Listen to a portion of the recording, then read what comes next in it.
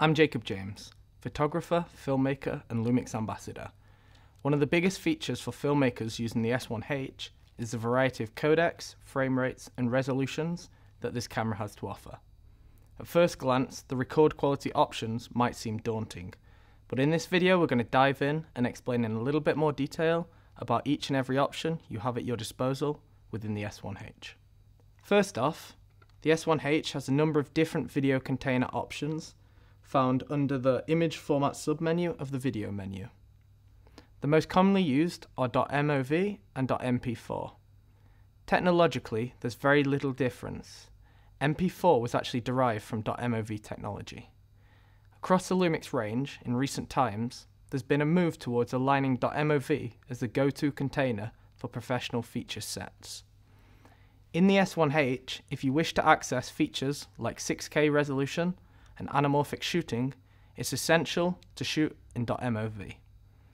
Now you might be thinking that .mov is an Apple-only container, but recently Windows compatibility with .mov has increased to the point where it's now a viable container for compatibility with both operating systems. In the past, MP4 required less resources as it's a lossy format, but now computer technology on the Windows side has caught up, which means that .mov is now a better choice for high quality recording. The S1H comes equipped with a 24 megapixel sensor that's capable of recording up to 6K resolution in 3:2 aspect ratio and 5.9K resolution in 16:9. On top of these, you have the ability to shoot in Cinema 4K resolution, the standard for cinema, UHD 4K, the 16:9 standard for television, 4:3 Super 35 anamorphic 4K, as well as 1080p Full HD modes as well. The S1H comes with 3 recording modes. Full sensor mode, which is a classic full frame sensor size, or 35mm. The second mode is Super 35, which for many decades has been the standard image size for cinema. Super 35 is approximately the same as APS-C image standard of many DSLRs and mirrorless cameras, with a crop factor of roughly 1.5 times. Lastly, pixel-pixel mode records the image 1:1, so why would you use Super 35 mode over full frame? Many traditional cinema lenses have been designed with an image circle for Super 35. So if you try them in full frame mode, you'll get a black vignette around the outside.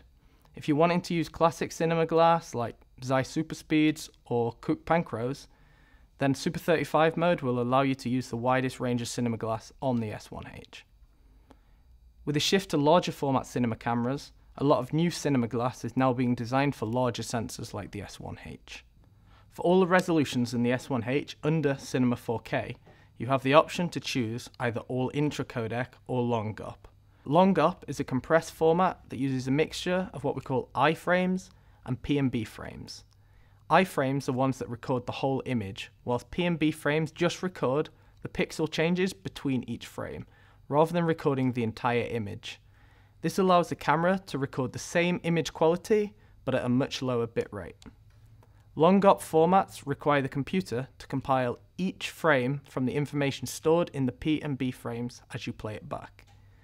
All-intra is an alternative compression format that, as the name suggests, is made solely from intra frames or iframes, which means each compressed frame is recorded in full. The advantage of All-I is that the camera doesn't have to predict detail, so pixel level detail should be smoother and more accurate. And also, in editing, there's less work for the computer to compile the footage on playback, so editing and exporting in post should be much faster and smoother. With that said, All-I codecs can be up to 3 times heavier on memory, and they also require much faster SD cards. And this is a quick dive into the recording modes on the brand new LUMIX S1H. Panasonic.